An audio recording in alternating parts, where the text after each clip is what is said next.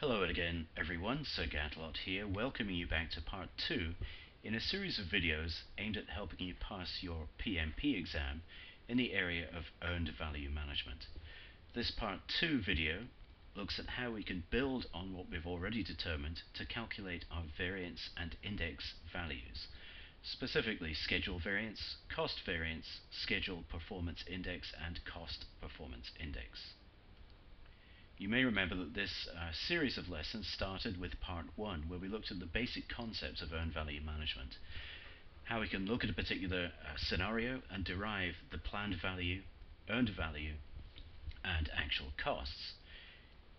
In this video, we'll be looking at how we can take that information to determine how well we are doing against our original plan in terms of cost and schedule, and therefore how we can calculate schedule variance, cost variance, schedule performance index, and cost performance index. In the next video, we'll look at how we can use that information to forecast or look ahead to the end of our project to see where we're going to come in terms of cost and schedule. And again, we'll calculate 4 specific items: estimate at completion, estimate to completion, variance at completion, and the to complete performance index. So anyway, back to this part 2 video, and a quick refresher of what we've already done. We looked at a situation where we had 4 tasks over the course of a week: A, B, C, and D. And we identified that each of those tasks cost $50, $100, $200, and $100 in terms of our plan. So before we did anything, that was what we were planning to spend on each of these tasks. Using that information, we were able to, for example, look at the end of day Tuesday and say that the planned value at that point, the budgeted cost of the work scheduled, was $250. In other words, A and B should be complete, C should be half complete at that point. However, if we discovered that the progress was not as expected, B, you can see, is not complete and should be, C is not as complete as it should be, we could determine our earned value, the budgeted cost of work performed, as $170. And then, if in addition we had some information about what these tasks had actually cost so far, we could calculate the actual cost, again as of the end of day Tuesday, actual cost of work performed being $200. So let's look at that graphically. And what you can see here is these curves. The blue one there is the planned value curve, how we planned to spend our money during the life of the project. And typically these type of curves do form an S shape like you see there, and they are referred to as S curves. And you'll see if we plot our actual costs, we've ended up here, end of day Tuesday, $200 for our actual costs, but we've actually earned just $170 worth of work. So you can see if we compare earned value against what we should have done, we're well behind schedule. Not only that, for the work that we have actually achieved, we've spent more than we should have done to get to that level. So our actual costs exceed earned value. So looking at this, you can see that we're behind schedule and over budget. But let's see how we can calculate exactly how much we are. To do that, we need 4 items that we have to be able to derive: schedule variance, cost variance, schedule performance index, and cost performance index. And not surprisingly, there are formulas for these. But I think I can help you remember those formulas. You do need to memorize them, but if you have a brain failure during the exam, then maybe we can derive them. They are all formulas, so of course we would expect to see equals for all of them. And for all of these 4 formulas, the first thing, in other words, what we're comparing against, is earned value. Now for those first 2, those are variances, so you'd expect that we would use the minus or subtraction to be able to calculate the variance between 2 items. And because we're talking about schedule, we can think, well, this is probably plan. Now this is the only time you can use the words plan and schedule in the same breath when you're thinking about your PMP exam, as you've probably determined by now. For the cost variance, what we're going to subtract is the actual costs. Now for index values, where you calculate an index mathematically, what you're talking about is a division.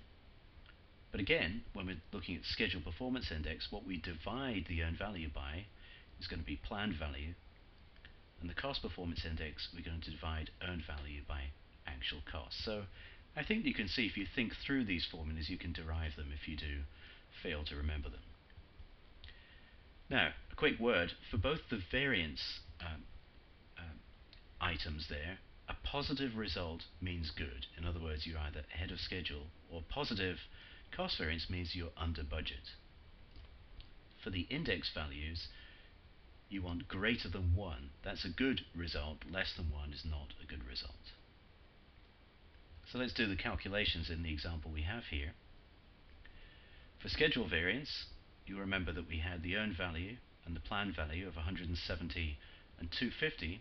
If we subtract those, we get minus 80. In other words, we're $80 behind where we should have been in terms of what we should have achieved by now. Cost variance, 170 minus 200, gives minus 30. And that's telling us that even for that work that we have achieved, albeit that we're behind schedule, it cost us $30 more than we expected.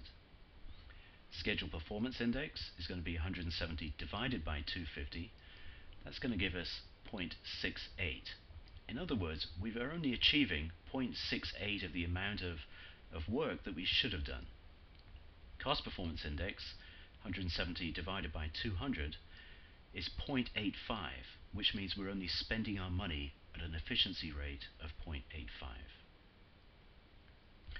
Okay, so looking back to our original problem with the planned value, earned value, and actual cost that we just lifted straight out of the question there, we see the values we've just calculated: schedule variance of minus 80, cost variance minus 30, schedule performance index of 0.68, and a cost performance index of 0.85. So in part 3, what we'll be doing is looking ahead to see how we can see what all of this information means for our anticipated end of our project. Are we going to come in over budget, under budget? Are we going to be late or early? Look at that another way. As you know, we're here at this point. We've calculated what all these values are. What we want to do is see what that means in terms of the end of our project. We know what our budget at completion is because we've budgeted our project, and incidentally, budget at completion is the same thing as the planned value for your entire project. What we're going to do in our next video is to calculate and track forward for costs and our earned value to see where we're going to end up. So again, a reminder of what we've done so far and where we're headed. In the first video, we looked at how we can derive planned value, earned value, and actual costs. In this video, we calculated exactly how good or bad we are at this point in terms of schedule and cost, using the variance values of schedule variance and cost variance, and the index values, schedule performance index and cost performance index. Next time around, we'll be looking ahead to see what all of this means in terms of the end of our project, estimate at completion, estimate to complete, how much it's going to cost to get from here to that final figure, our variance at completion, difference between our budget at completion and our estimate at completion, and the to complete performance index. How efficient do we have to be with the money we have left to be able to come in on budget? So thanks for watching. I would ask you once again to visit our sponsor, Westall Murray International, a project management consulting, services and training company. And you can certainly go to Westall Murray's website to find out how to engage SirGanttalot to come along and provide training in your own organizations if you like. And so thank you for watching, and please do join me again for another video in due course.